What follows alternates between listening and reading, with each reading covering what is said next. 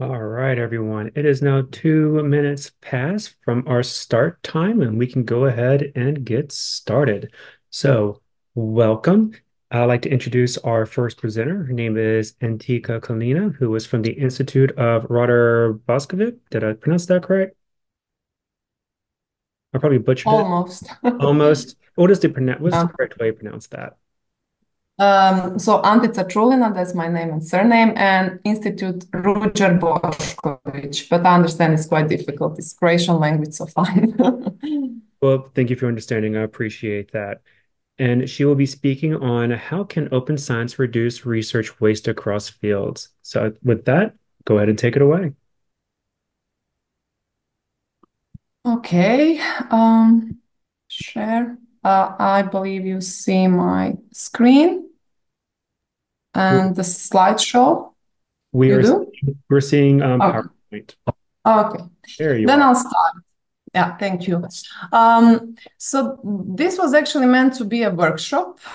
We already held two such workshops, but for the conference, it was promoted or demoted or whatever to a 10 minutes talk. So I'll still try to a bit keep of the structure as it was a workshop because the aim is also to get some input from research across the fields. And to start with, I would like to first introduce this concept of research waste. And for that, well, obviously, thinking about research quality has started probably at the same time as people started to conduct research.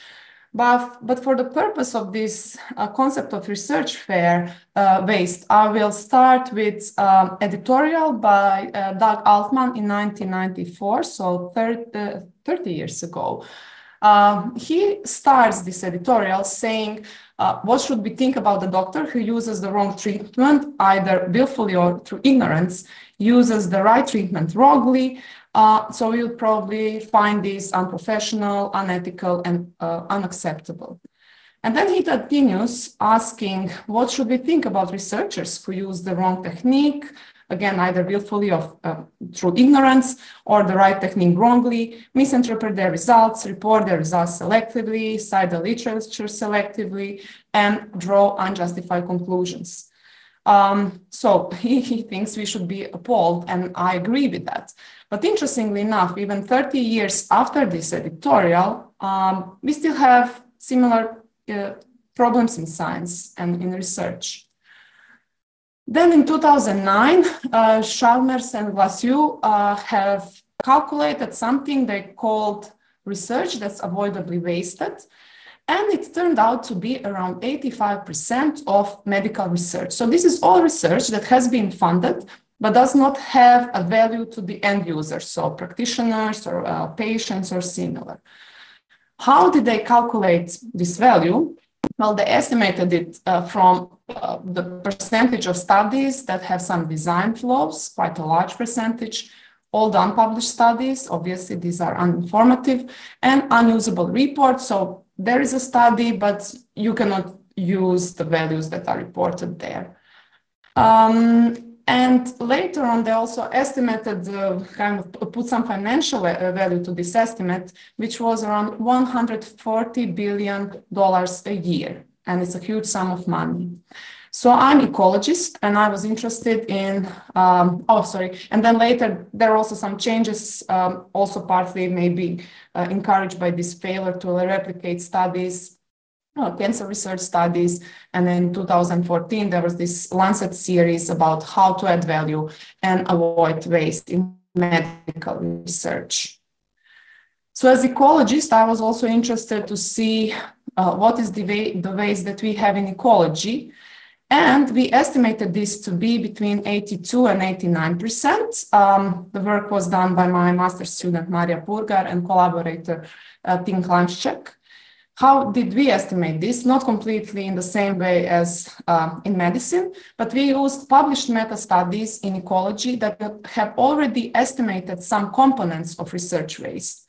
And altogether, our sample was more than 10,000 studies in ecology. So what did we find? Well, around 45% of funded studies are never published, This can be obviously because they were low quality work and thus did not manage to get published, but also because of results they found and then publication bias, or sometimes lack of time. Out of published studies, around 67% of studies were poorly planned. For example, they had improper control group, or they applied incorrect analysis, or did not use blinding in data collection or data analysis. And finally, in published studies, 41% of results are underreported. So for example, they don't report a sample size they used, or they don't report effect size. So in the best case scenario, and this is when all well-planned work is also well reported, we have around 82% of wasted research. And in the worst case scenario, where all the well-planned work is badly reported, we have 89% of waste. And these are really huge numbers. And I think it's even worse than this, because we considered kind of classical research life cycle. Have you collected data in a proper way and analyzed it? Have you published it? And have you reported your results in full? However, we have other components of research, such as unpublished data, unpublished analytical codes, unpublished methods. And finally, not all publications are accessible for everybody. So what we are working on currently is trying to create a more broader framework for describing this research waste that would accommodate all of these different factors, but also other fields. Because, for example, in medicine, they also looked into relevance of studies to patients, which is something that we did not take into account in ecology. So ideally, why do we have such a huge waste, and why is it so similar in medicine and in ecology? And I'm really curious about other research fields. It would be great if somebody estimates this, because results are so similar, these estimates. And I think it's because researchers are embedded in the same research system or ecosystem. So we have preferred research on one hand, which is robust and gives us the results that are closer to the truth. And the other hand is incentive system and support system, where we basically strive to publish as much as possible. So in order to change this overall dire situation, we have to involve all of these different components of the research ecosystem, and they all have to act together in order to reduce such a huge research waste. And we do believe that open science practices have really strong potential to reduce waste. For example, if researchers provide open data in a fair format, then even if you don't publish any results from your study, this data can still be used. Or you can use open data and open code to recalculate underreported results and similar. So different types of open science practices, and also those outside of open science, can be used to reduce research waste. And obviously, research is conducted by researchers, so these practices should also be applied by researchers. But then it's not only on researchers, obviously, and I think this was already discussed, some of these things in the prior part of the conference, where we actually need publishers and funders and research institutions to step up and do different accommodations in order to enable researchers, or kind of encourage them to do and apply these open science practices. So within the project EcoOpen, which is now more concentrated on ecology, but we want to make it broader, we are developing a framework for research waste reduction, or maybe framed in a more positive way, increasing research quality and the impact of research. Within this framework, we identify different actions, for example, open data, or incentive changes, such as let's evaluate open data on its own, independent on the publication. Then the actors, so who is responsible for the action? Is it researcher? Is it research institution? Is it the funder? Is it the publisher? And finally, and I think very importantly, is we want to gather existing, but also collect new evidence that these actions and these actors applying those actions are really contributing to increasing research quality and impact. And one evidence that we just finished kind of collecting, and I'm going to present that at this forum of Stanford Meta Research Group, is about the evidence that pre-registration does improve research quality.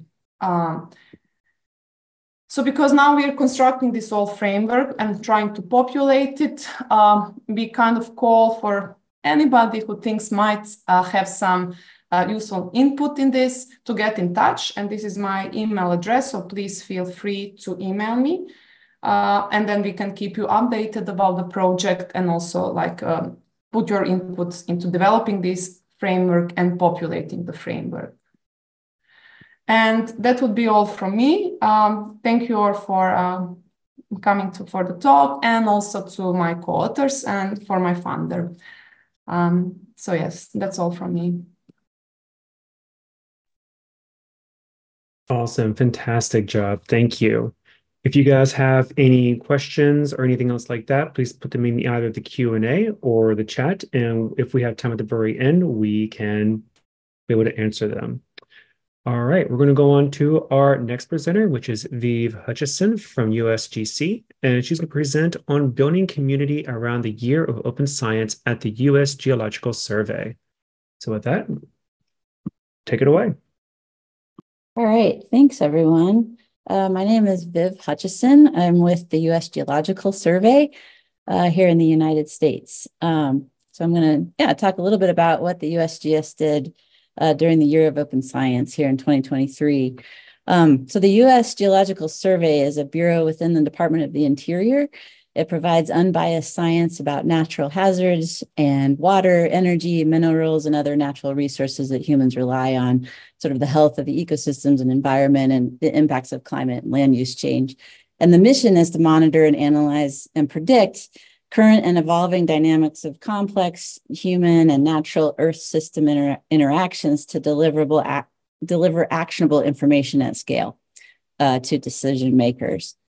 So within the USGS, we've been organized around mission areas since about the year 2010. And those mission areas represent a broad sort of mission space, bringing science to bear on a wide range of environmental, resource, and public safety issues. And then a little bit more about USGS. This is sort of a quick snapshot of USGS today. Our director, Dave Applegate, put this slide together to sort of illustrate to audiences that might be less familiar with USGS, just a few statistics that kind of give a sense of the entire organization. Because usually people know sort of one part of USGS. Oh, I know they do earthquake studies or mapping or something like that. So just a few interesting notes on this slide. We've had over 165,000 publications since USGS inception in 1879. 54,000 topographic maps have been produced. 3,800 earthquake sensors are out around the world. 11,500 stream gauges are out as well, collecting data on water. So there's just a lot of scientific data and information being collected, analyzed, and released to the public as open science. So in 2023, USGS engaged early to participate in the Year of Open Science. Science.gov hosted agency names who signed on to be involved in promoting open science. And so USGS was included on that list from the beginning. And we sort of posted updates to that site over the course of the year. But USGS has really kind of a long-standing culture around open science and open data. We're always trying to actively work to enhance that culture and make it better. We lead thriving communities of practice, actually, to provide essential leadership sort of from the ground up. And that helps to promote best practices and translate our science into information that's meaningful and understandable to those who need it the most. We have a community for data integration, who alongside our recently created Chief Data Officer position and our USGS data strategy that we wrote during 2023, these all sort of help us strive for innovative practices in the management, interoperability, and open delivery of our complex data sets as we strive towards advancing our open science. We have a lot of enterprise data management and release tools and applications that help ensure our scientists can manage scientific data through the life cycle. And we've studied our success in open science in a report that we produced called The State of the Data. And we found areas where we can make improvements to our processes. And then underlying all of this, we have some policies in USGS that are sort of defining and guiding and documenting how we carry out and assure the highest quality impartial science is released to the public. So those are kind of foundational and crucial to some of the open data and open science that we are doing. There's really a lot riding on USGS science, including lives and property, and this makes sort of that balance of open and trustworthy incredibly important to the Bureau. So one of the first actions we took in USGS was to initiate a working group and to ensure that we identified some key activities and kept accomplishing work related to promotion of open science. So the group was comprised of individuals with diverse expertise across USGS in scientific data management and release, communications, and scientific integrity. And we aligned our work with that of the US government's Subcommittee on Open Science, Year of Open Science Working Group as well, and what was going on in that area. So what did we work on and focus on? We really concentrated on promoting and communicating best practices and training opportunities. And so I'll explain sort of in the next several slides what we did.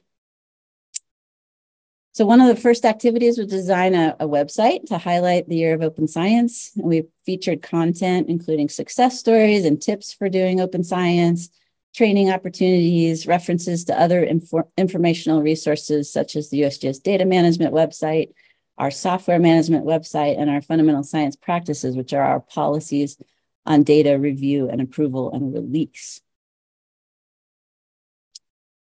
And this is just sort of a closer view of a few of the success stories that were published on the website. The working group developed this form and sort of advertised it widely to USGS science teams, requesting stories to include on the website. So a lot were submitted and posted to the website, and these are just a few examples. And each story kind of contains details on how the researcher was using open science principles to perform their science and how these principles helped achieve their science goals. And so the stories were really diverse and interesting and showed the power of open science in our research. Another critical component here is promoting and communicating about open science for USGS is provided by the Community for Data Integration. And that's a community I mentioned earlier. It's stewarding knowledge needed for working with earth science data. And it has a couple of goals. And those are to collectively grow our data expertise of our members and to facilitate communication sort of across boundaries in order to share and grow our knowledge base. And so the community is about 14 years old. It's grown to about 2,600 members, and 150 people or so call into monthly calls. And we have like 19 subcommittees or working group collaboration areas that focus on different data topics or domains. And it's completely voluntary and open, and people spend their time with CDI because it really helps them advance their own work in open data and open science. In May of 2023, we hosted a workshop, and the Community for Data Integration facilitated that. It was in-person and virtual. Scientists and data managers and technical experts and USGS leadership gathered. This was a 4-day meeting, and the theme was open data for open science. So all of these people, over 400 participants, sort of led and learned from sessions about open science for decision support and imagery as data and vocabularies for data interoperability and effectively communicating open science and so forth. And also in 2024, we have the CDI has released a request for proposals. And one of the themes in that request for proposals was increasing USGS capacity for open science. So this is an annual proposal process that we have that showcases and selects ideas to solve data challenges and implement new technological innovations. So this just helps improve our collective knowledge. Also want to highlight some best practices. We had an initiative to develop a series of open science tips. Those were added monthly throughout the year and gave scientists some guidance and references on various techniques to engage in open science principles throughout the year. We also did some communicating across USGS. We think one of the challenges of sort of a big federally announced focused year like this is sort of getting information and actionable things down to practitioners. And so we wanted to make sure it went past the manager or director level in USGS. And so we used a variety of approaches, blogs and websites and community and training and so forth to communicate to those practitioners. So this was one avenue. On this slide, we had 3 different, what we call leaders blog posts to sort of an internal weekly kind of communication that goes out to USGS. Okay, and then a little bit of training. We had a lot of open science training and a variety of data topics as a regular learning agenda for employees. And so we hosted also an USGS webinar open to all employees on data equity as well. And that was given by the We All Count organization.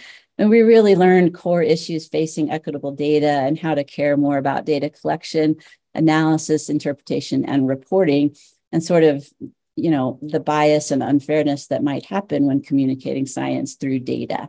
We also hosted a number of data carpentry trainings through USGS and topics like Introduction to Python and R for geospatial data. And so these are really popular courses. Over 100 people register for these courses and kind of get a lot out of it. And that helps us to spread the word about open science and open data and how to keep working through that. So lastly here, what's next? We're going to continue our open science endeavors. We won't stop just because the year of 2023 is over. And we just want to continue to perpetuate open science in USGS, communicating, promoting, and fostering a culture that emphasizes open data, access, equity, sharing, reproducibility, collaboration, and co-production. We've come a long way over the last decade, and we'll continue our efforts into the future. So thank you very much. Awesome. Fantastic. Thank you. All right. It looks like our third speaker from HelioCloud is not here yet. So we're going to go ahead and move on to our fourth speaker, who is Julia. She is from OpenScapes, and she's going to talk, her presentation is NASA OpenScapes Approaches and Stories of Kinder Open Science in the Cloud. So with that, Julia.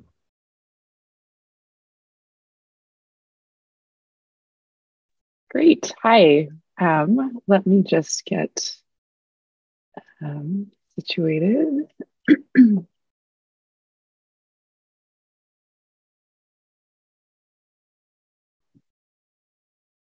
Okay.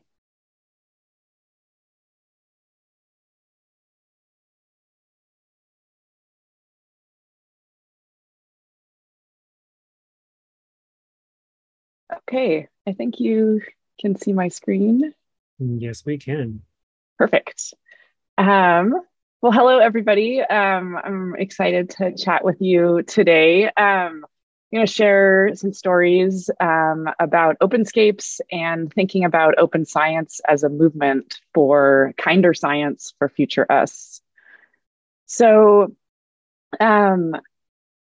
we are all here because open science can change the world, and the skills that open science can give us can just make us feel amazing and like a superpower. I think this image really captures how I feel about open science and how I've seen folks talk about open science at this conference so far. However, there are challenges with open science, and something that has been throughout our work through open science is time. It takes real time to learn skills to participate in open science, to practice open science, and to teach others open science. And also having mindsets around open science is another challenge, both for individuals about whether you're a coder or a data person, whether you're an expert to teach other folks, whether you have agency to practice open science.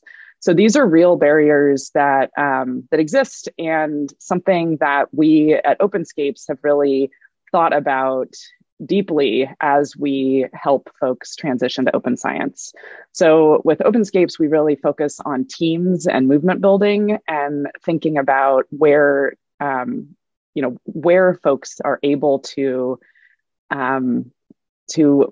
shift time to open science and feel empowered by that. So Openscapes is an approach and a movement. We shift culture by helping researchers move from lonely science towards open science as they explore and navigate this beautiful landscape of open science safely with their teams. So we really do think about open science as a rich landscape full of data and tools and communities and practices. And we really focus on meeting folks at the trailhead and welcoming them to this whole landscape together with teams so that they can safely navigate existing paths and quickly help others navigate those paths or create new paths together.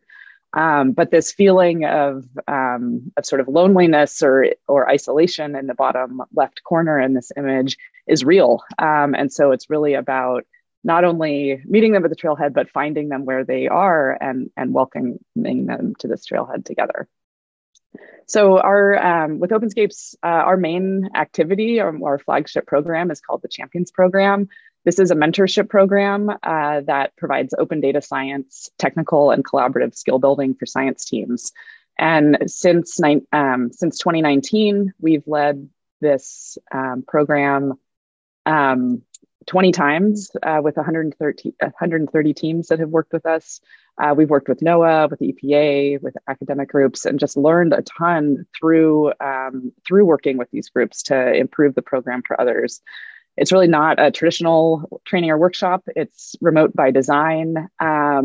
Teams bring the problems that they are working on, and that's what their focus is through this program. And they really learn together to get unstuck. The focus about teams is that the composition of teams can really be however folks are working, whether they have a shared project or not, whether they're faculty and students and techs, or whether they're admin, IT managers, or researchers. The idea is that we all have something to learn and contribute around open science and data science. And even if we have different responsibilities for the work that we do or how we show up in this work, knowing what other folks are doing and having a shared vision of what this could be is really important. So this is our flagship program. And it's one of several initiatives that we lead at this point. So we are really focused on supporting researchers and those who support research. And so all of our initiatives are around open data science mentorship that really builds technical and collaborative skills for teams and for organizations. So the Champions program is the one I just mentioned that is for teams over 10 months. Our Reflections program is a lighter weight way to start thinking about what your workflow is and reflect on what could be improved. So thinking about this first places where you're stuck and moving forward. The Pathways to Open Science program is a community building program for Black marine scientists and marine researchers led by Ileana Fenwick. And we also have a mentors framework that's really built from that idea of the Champions program, helping teams shift their work from something where they're stuck to something that they need to advance. So I'll be talking about the mentors framework in a moment about our work with NASA and shifting practices towards cloud computing and NASA Earth data on the cloud.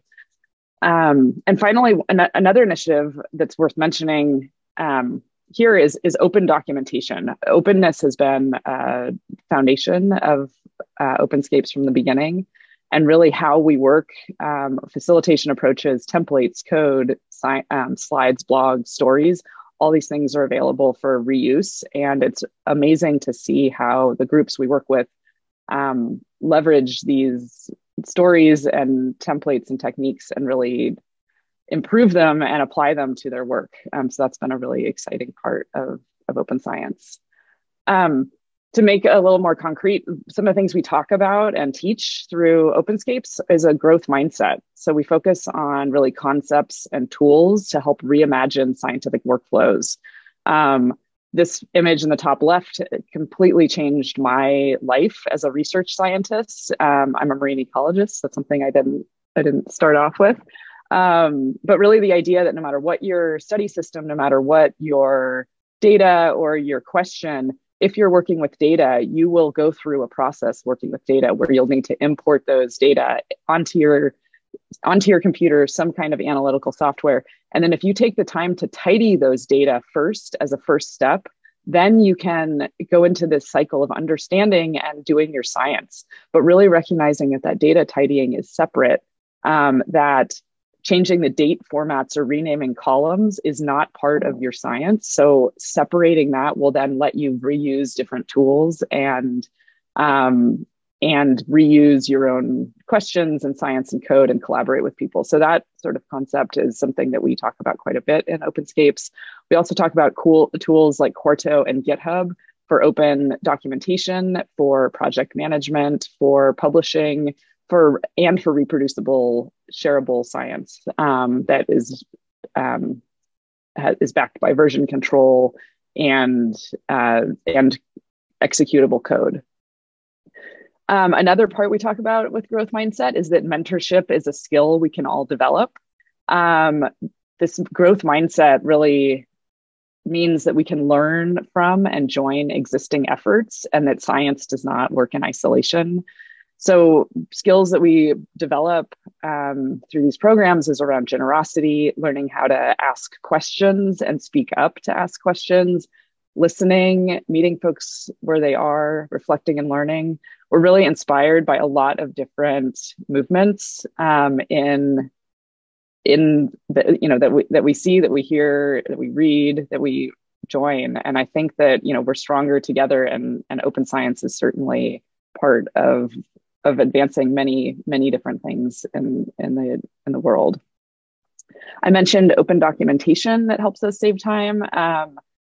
Onboarding has been a real theme around open science and documentation. So when you go to Slack or email a person to share with them how to do something, what if that was actually in an onboarding document somewhere, so that everyone can benefit from that, and that will save us all time. So we have several different places for documentation. We think about this the way we think about code, and the way you write code modularly in packages that can call each other and leverage each other, rather than having things live in different places. So this is an example where we have a project website where we that has an audience for NASA leadership to welcome folks to join one of our programs. And then the Earth Data Cloud cookbook that the NASA community is developing also focuses on onboarding folks to the tech and communication structure to contribute. And then our approach guide really shares how we work as the Openscapes team that makes visible all of the work that goes into facilitation, checklists, timelines. So this is a slide from a talk that I have given that helps think about how to get started with documentation, if that's useful for folks. The NASA Openscapes Mentors is an example of one of these communities that we're working with. This is a phenomenal community of folks who are user services support staff across the NASA Earth Science data centers. And we've helped them come together as a community to support researchers as they migrate analytical workflows to the cloud. So they're creating a common set of tutorials. They're creating a community of practice for teaching, mentoring, and facilitation. And really this quote by Cassie Nichols, where she says, anyone I interact with, I want them to help them feel hopeful and valued and seen. I want to help people spiral up hope. So that's really this community that is growing at NASA across the data centers. And they are supporting so many different aspects of research on the cloud. They have developed cloud infrastructure and partnered with different groups to support users in Python, R, MATLAB, QGIS. Their cookbook is open documentation to support folks with code and mindsets around cloud. And the Earth Access Python library and cheat sheets and guides are both tech and conceptual aids to work on the cloud. One other example here is, this is a slide from Dr. Margaret Seipel yesterday in the NOAA fisheries session, where they are thinking about how they've been bringing open science across their centers at NOAA fisheries, and they're thinking about this as a beautiful canopy that's visible. And there's things around automated reports and collaborative project management that other people can see and appreciate and like bask in the shade from and benefit from. And then that is founded by cross center collaboration that are kind of the trunks and roots of this forest. And psychological safety is part of the foundation. And that's really enabled them to develop communication and collaboration and support different GitHub users and think about new avenues of collaboration for the public. These are just a few stories. What's really exciting is how these different groups are also able to learn from each other and share stories. So I've got a few links here that you're able to follow up, and I'll put this the direct link to these slides in chat in a moment. I'm sorry I didn't do that. But just to end, this is really about movement building and think about what's possible for all of this, from all of this. We have more time for science and solutions. There's improved morale day to day for scientists who've been feeling stuck and are now connected with each other. And really, we're able to focus on climate and social change, which is where what brings a lot of folks to this work as scientists and as researchers. And so really connecting those values to that daily work is really important. We're all inspired by learning from and joining from other movements. And these are a few examples: Taylor Swift, Issa Rae, Get Out the Vote, All We Can Save, and Recoding America that are really inspiring us right now. And I'm particularly curious about the movement that Taylor Swift is building and the specificity in her storytelling that makes it big enough for everybody. So thank you so much. And I'm excited to hear the next talks. Thanks so much.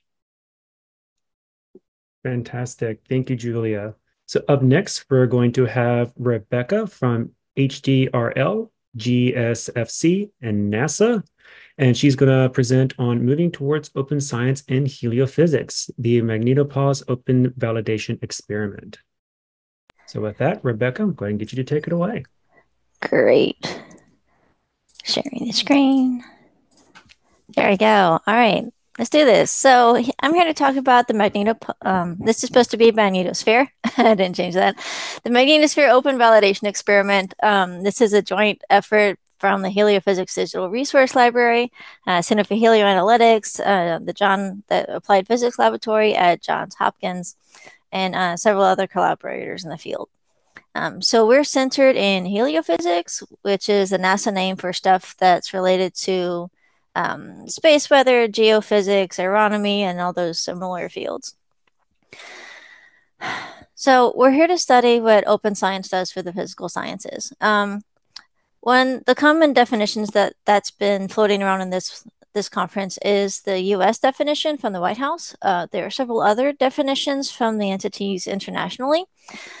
So this word cloud is what results when you put all of the major definitions into the word cloud technology. And the way a word cloud works is it will make the words that occur the most often in the body of text given appear bigger. So based on this word cloud, we can come up with a general definition that, based on all of these international definitions, that open science is agreed upon that it's making scientific knowledge and collaborations open. So how do we do that? Well, if we focus on publications, in this case for natural sciences, and more specifically in heliophysics, space weather, and related research, we can understand how open a publication is based on a couple of critical components, whether the data or software, hopefully both, or included or not. And there's a range of how complete that inclusion is, whether the pieces used are cited or not. And there's a range like, do you at least include the citations in your literature? Usually we do that. But did you include the citations for the software you used? We don't do that so well quite yet. And the third component I have described here is related instructions. Okay, do you have instructions on what you actually did to run your code, what data set goes in here, like those details that always screw us over when we try to use someone else's code, right? And there's a scale on that. We always include a methods section because we're good scientists and we want the publication to be well regarded, right? But we usually don't include the details. Like this file goes here and produces this piece here, the pieces that someone would need if they were going to try to build on our work directly. And that ranges all the way from fully closed, which is where we typically are on this side of the spectrum with our publications in the physical sciences, at least in my sector, and then all the way up to completely executable, which we have accomplished at least one time in our field. The purpose of the MOVE project is to try to increase the openness of our publications by interacting with the community, to guide them along the research process. Because right now we currently can't validate or determine if a publication is believable, because we're sitting right over here with a typical publication. We want to study what it takes to increase that with the magnetosphere. Sorry, I'll change that offline. Magnetosphere open validation experiment, not only by incorporating open science practices, but by incorporating modern technology. Okay, so we want to determine what's difficult, what's easy, and what's critical for research to be open, transparent, and believable or validatable. We're working on linking technologies together to make this possible, especially for large data sets that are above that free Zenodo limit. We're building on previous efforts to develop guidelines to simplify open research, particularly the NASA Open Science courses that are just came out in the last few months, and then a lot of the material in conferences like these. And we're looking to explore how open research can be done for a spectrum of privacy demands, because not everyone is ready in our field to have their research open from the beginning. So we're linking technologies together to help make that easier. Because we expect from other people's research that if we make it at least easy to pull these pieces together and collaborate with other members of their team, that's a huge step in the right direction. So that's what we're focusing on. So our project, we've pulled all these pieces together. The lines between the different entities indicate different actual links between, say, our MOVE project page on the Open Science Framework, excuse me, say GitHub pages that may or may not be linked, and then HelioCloud, which is our cloud platform, which I expect will be the next presentation. Okay, so the people on our OSF project page will be able to, and elsewhere, will be able to browse descriptions of data that we store in S3 buckets, currently approximately 1 petabyte of data for heliophysics and space weather. They'll also be able to store their own large data sets on the cloud, and use them and share those data sets through the cloud technology with their collaborators without any downloading of data. And by doing their research on HelioCloud based on this Jupyter Lab platform, it's already linked through the Git technology. And this is drop-down menus, click a button. You can push and pull your software updates, whether you're improving the MOVE GitHub or the HelioCloud technology on the GitHub, or your own research to your research-specific GitHubs. And there's also, we're building easy access to instructions on our wiki on the OSF page, instructions for software on the GitHub, links to discussions on both GitHub and Helionauts, which is a Discord-based communication structure that is already taking communication in HelioCloud by storm, pun intended. Okay, so the mirror board link is at the end. Our current status is that we have our Science Cloud platform on HelioCloud is already sustaining over 100 users. This is not MOVE. We're building on that cloud platform. That cloud software is tested, stabilized, and it was released at the end of December. So you can cite the thing now, which is great. There's a combination of privacy levels that have been tested through the combinations of different platforms. And those caveats and some surprises are going to be included on our introduction documentation. Those user guides are nearing a completed first draft. And right now we're looking for alpha testers. So we're looking for 4 to 5, not 45, 4 or 5 alpha testers to really dig in and tell us where things are broken, where things are not broken, what's missing. In exchange for that detailed feedback, we're offering free cloud credits and user support to accelerate their research. And we'll close here. So the community in the natural sciences, and particularly what we see in heliophysics and space weather related research, is that there's a need for education and infrastructure to open and increase the transparency of the research in our field. We complement the TOPS curriculum by experimenting what technology is needed to support the complex workflows, such as for model validation papers or AI and ML publications, working with large data sets, people that are comfortable sharing a little bit of what they're doing, but not the entire thing. And we're looking to support an increased open culture in magnetospheric research.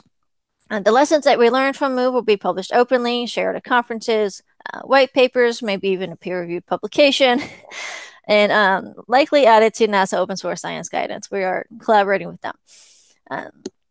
Okay, contact me by email or through the OSF webpage to get involved. And the QR code is right here. That's it for me. Awesome. Thank you so much. All right, so we have a couple of minutes before this session ends. I wanted to open up to see if there are any questions from our audience. And you can put that either in Q&A or you can just go ahead and unmute yourself. Rebecca.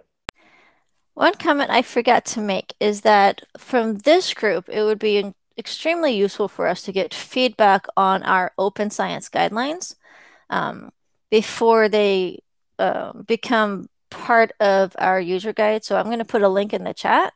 And if people could go to that Miro board and give us feedback on there, that would be extremely useful. I think that's a great idea. So if someone wants to be able to give feedback, by what date should they provide that feedback? Oh, by the end of next week, I think. It should be a quick thing. All right, sounds fantastic. So got 1 minute left. Just take that minute to see if we have any questions from the audience.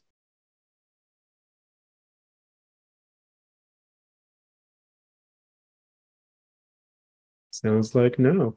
So with that, I will close the session here in a minute. Thank you guys for joining. Really appreciate it. Round of applause for all of our speakers. That was incredible. And I will see you guys in future sessions. Thank you, everyone.